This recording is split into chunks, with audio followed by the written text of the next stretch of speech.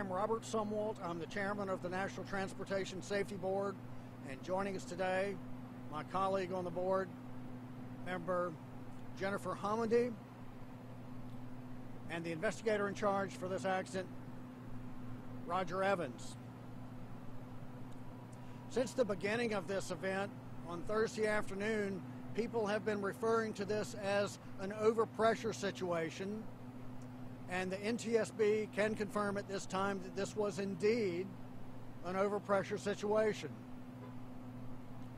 By way of background, gas is supposed to flow to their customers at about 1/2 psi.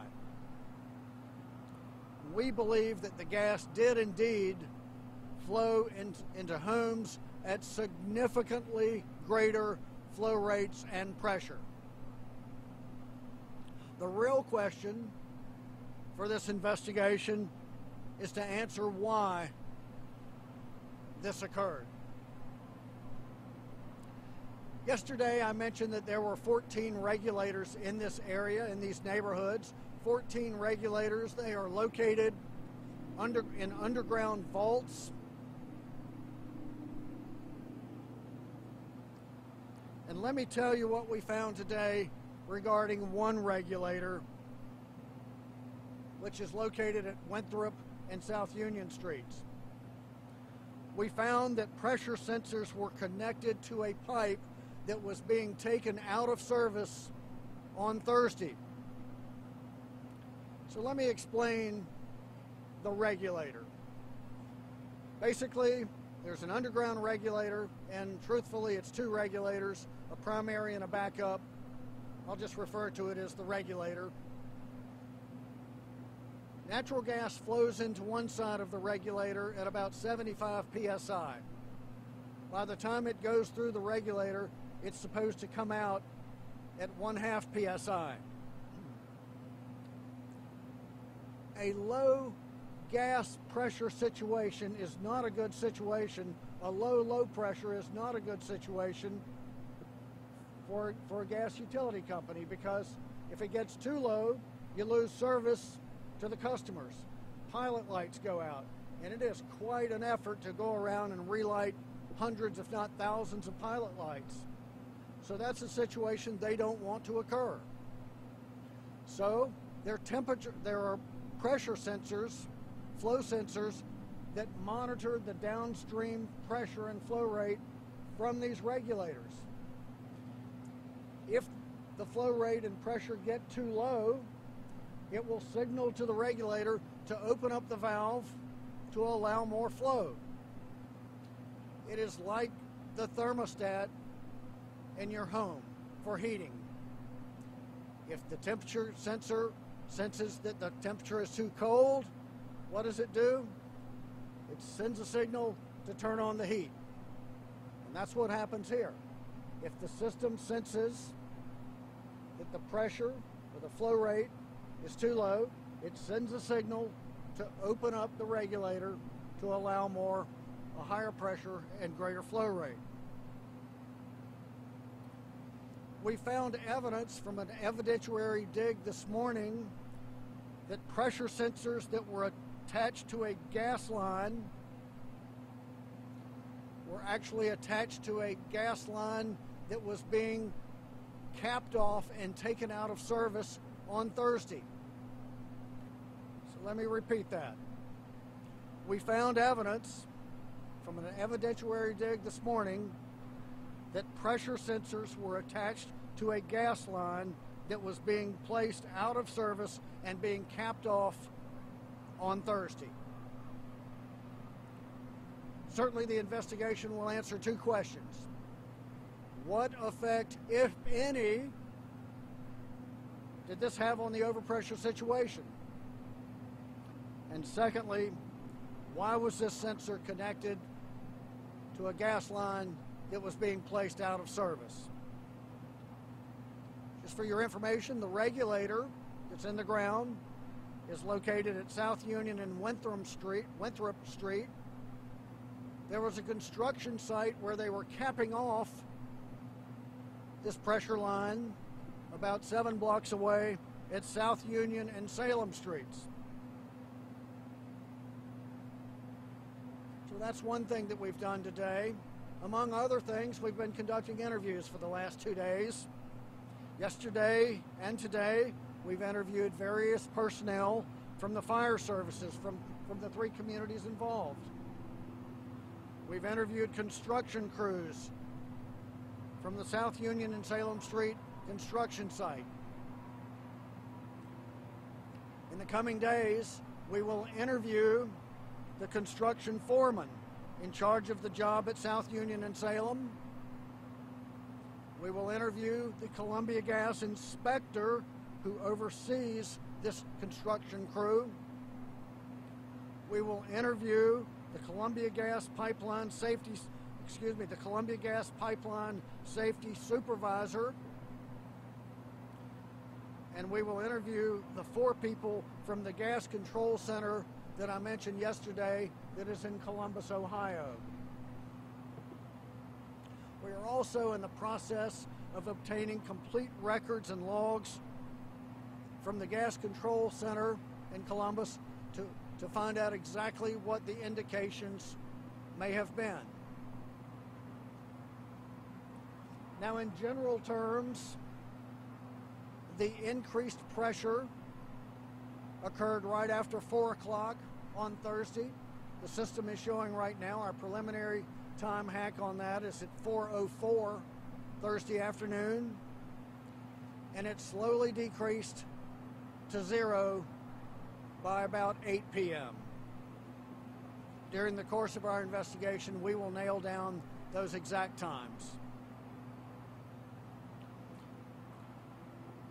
We are certainly interested in understanding why some homes exploded while others did not. And as a part of our investigation, the Massachusetts Department of Public Utilities is conducting an inventory of the houses in the area. They will be looking at the type of appliances and the age of appliances. These are items that use gas in a home, things like a furnace, a stove, an oven, a hot water heater. We will want to know whether or not these systems had a pilot light or whether they had electronic ignition systems. And we will, of course, want to see if there's any correlation between these data points and the explosions. And I certainly want to thank the state for their doing this tedious but very important work. Now, many of you will want to know if it's safe to return to your homes. We are certainly understanding of those concerns, and honestly, we are sympathetic to those concerns. As I believe I explained yesterday, the NTSB's role in this investigation is limited. We are here to examine the specific events that occurred on Thursday and the events that may have occurred prior to that event, leading up to the event. But going beyond investigating this specific event is outside of our scope. As I mentioned yesterday, our investigations for pipeline can take 12 to 24 months, and people demand answers now. We don't have those answers, but we will conduct a very thorough investigation. But to be able to answer the larger question is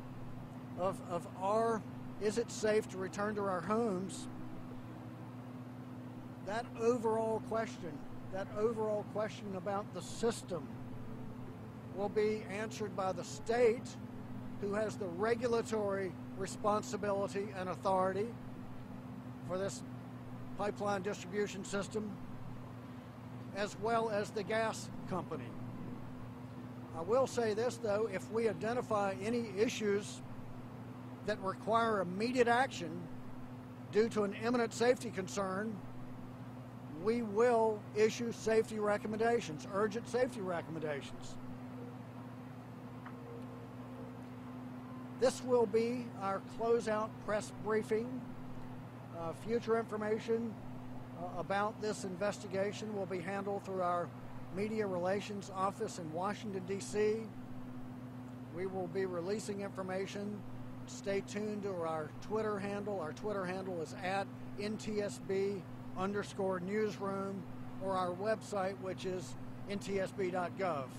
I want to emphasize that just because this is our last on-scene press briefing, that does not mean that this investigation is over. In fact, this is just the very beginning of the investigation. This will be very involved, very extensive, but this is our last on-scene press briefing.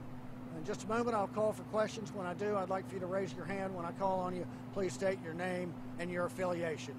And I'll begin the questions right here.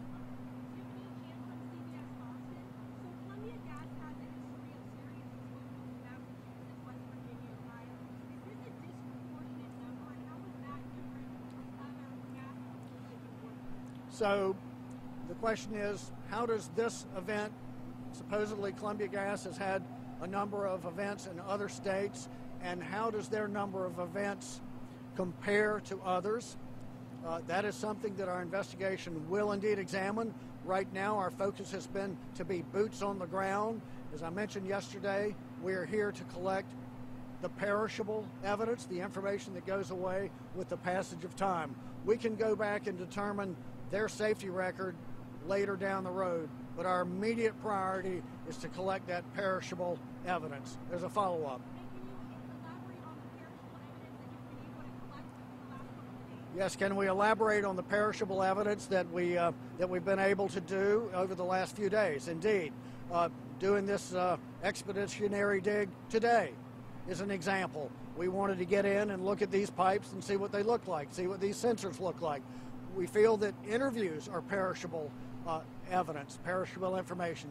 People's minds change with the passage of time. We want to get out and interview people as quickly as we reasonably can. So that's some evidence, that's some indications right there of perishable evidence. We can get training records, we can get information from the Gas Control Center, we can get those records later, although we are collecting that information now. Any questions over here? The question right here.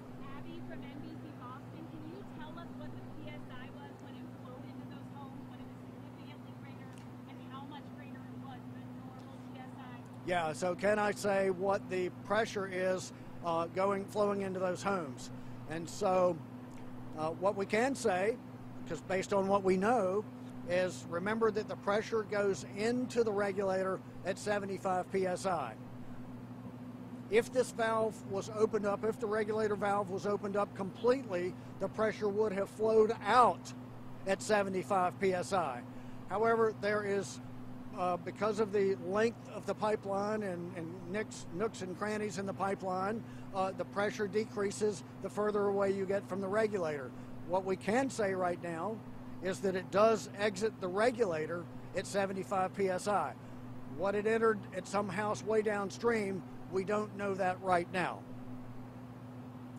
Any other questions? There's a question here.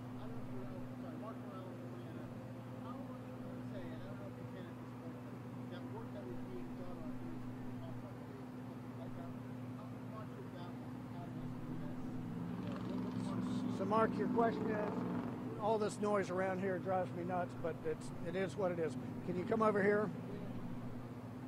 How much of a factor would that play for you? How much, I think the question is, how much would this construction work to cap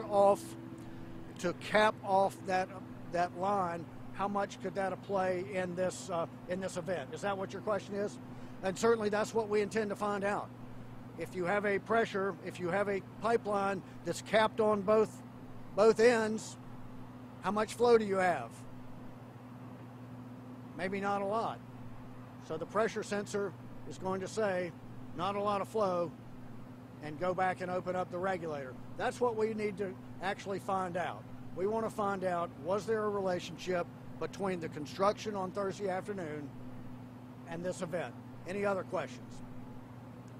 One last. When you're talking about the construction, are you talking about Columbia Gas working on its own line? Yeah, when we talk about construction, are we talking about Columbia Gas working on their own lines The answer to that is yes. They were using contractors to do that work, but it was Columbia Gas Construction, and as you probably know, they're in the process of replacing old cast iron pipe with new plastic pipe. So yes, the construction was done at the request of Columbia Gas. Again, we want to thank you all for covering this important story. Our sympathies go to those who've been affected.